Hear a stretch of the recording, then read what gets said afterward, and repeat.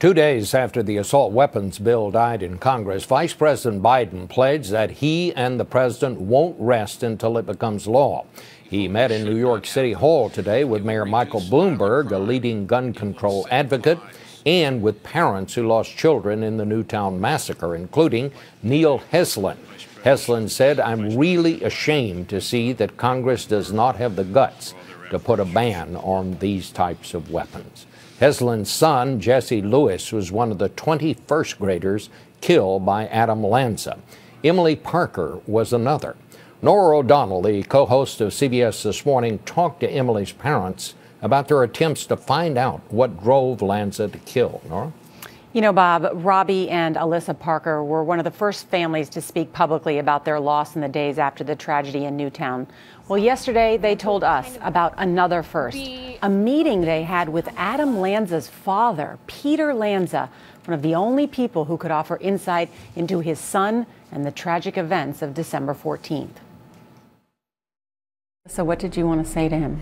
The best way to put it was I wanted to tell him that there was a lot of hope and opportunity to gain from this, that he held the keys to, because there was information and things to be learned from what happened, and without his cooperation, it would go nowhere.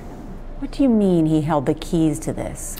Meaning that he had the most information about his medical history, the things that he'd gone through. And who he was. And who he was, and he had the ability to release that information to the people who it needed to be released to in order to gain as much that we could in the situation. Nora, did you get the feeling that it helped these people to meet with this man? I'm not sure I could have done this. Yes, they say that it gave them some closure. They say that Adam Lanza's father, Peter, does not have all the answers as to why his son would kill 20 first graders, but they believe he is searching for those answers and that he may share them at some point.